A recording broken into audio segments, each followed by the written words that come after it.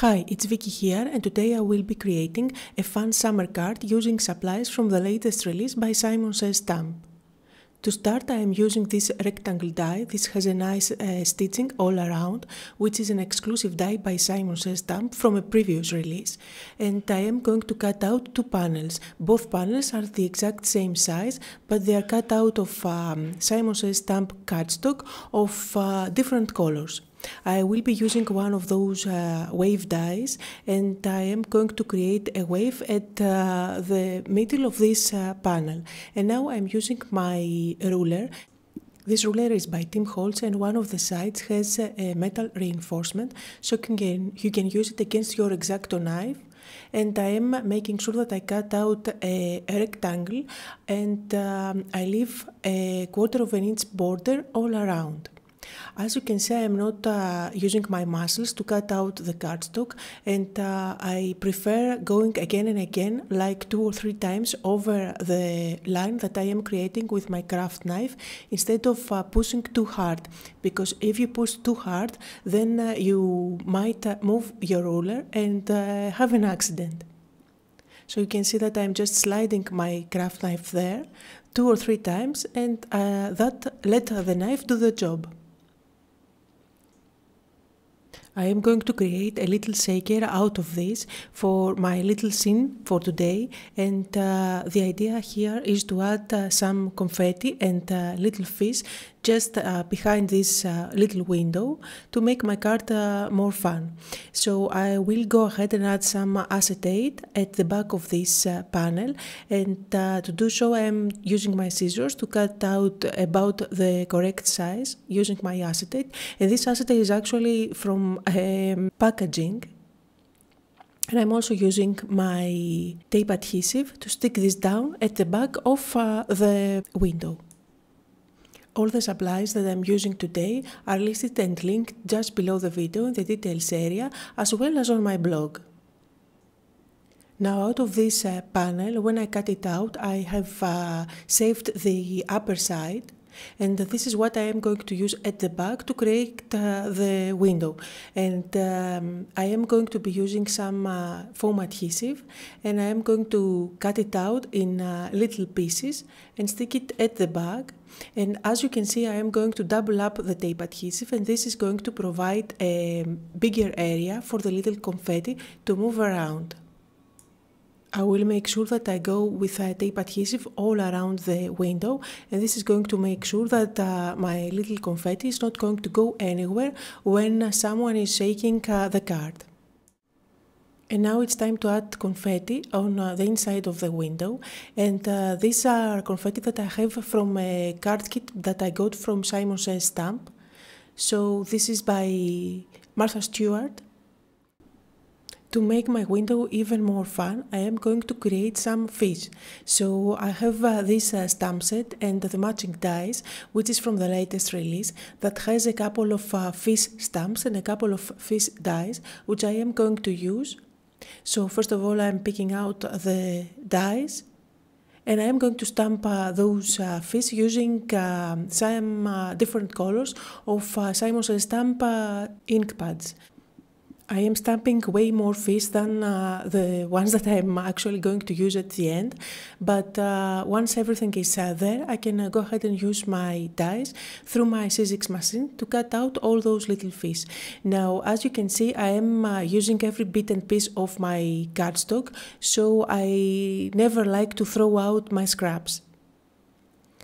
I am adding some details on the eyes with my gel pen, and I will make sure that I add all those fish inside the window, making sure that they face the correct way.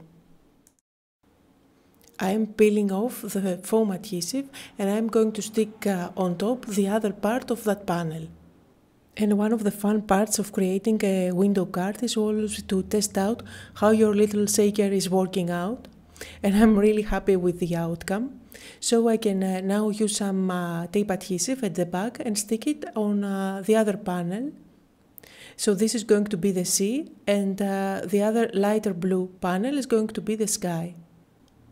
To add more interesting on my little scene, I am going to stamp one boat, which comes from a new stamp set from the latest release by Simon Says Stamp, and I am going to stamp it first on white cardstock and then I'm going to paper piece it. And I'm doing so because I want to have the white border all around, which I am going to have if I stamp this image and cut it out with the matching die. So I will be using the die and run it through my Sizzix machine. And then I can stamp again the same boat on red and yellow cardstock. This is also by Simon Says Stamp. And then I can use my scissors to cut out all the little parts.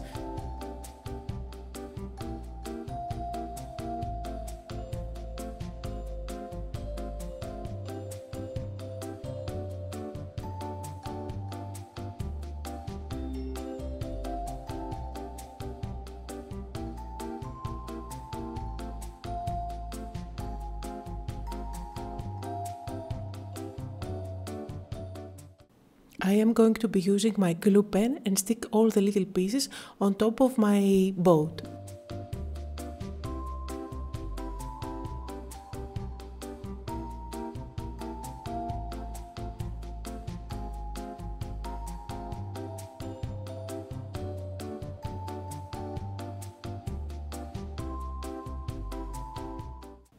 I am going to stick the boat over the sea by using some foam squares at the back, and this is going to add a little bit of dimension on my card.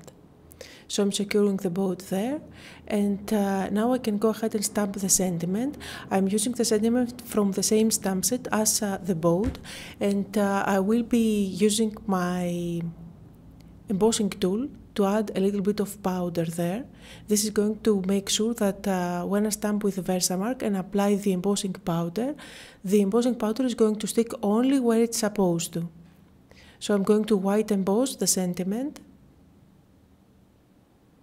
And I advise you to stamp the sentiment before sticking the boat, because I had quite a bit of difficulty there to make sure that I had a nice impression, just because the boat was dimensional and I couldn't press hard with my acrylic block. So I'm heat setting the embossing powder and my main panel is ready. All I have to do now is to stick it at the center of a folded card that's 4 1/4 by 5 1/2. I always kind of eyeball where the center of the card is when I want to stick my panels on top, but the grid at my craft table always is a big help for this. And my card is never finished without adding a touch of Wing of Stella clear glitter pen, so I am going to add a little bit of shine on the boat. And that was the shaker card for today. I hope you had fun and got inspired, and if you did, don't forget to leave me a comment as well as give me thumbs up on my YouTube channel. Here is the shaker card in action and a few close-up photos of the card.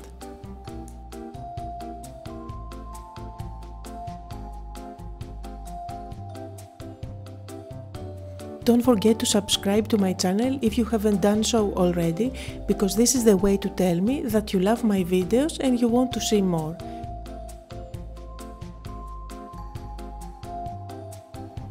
For more inspiration, you can click on any of the videos on the screen, and if you are watching from a mobile device, you can find links to those videos just below in the details area. Thank you all for watching.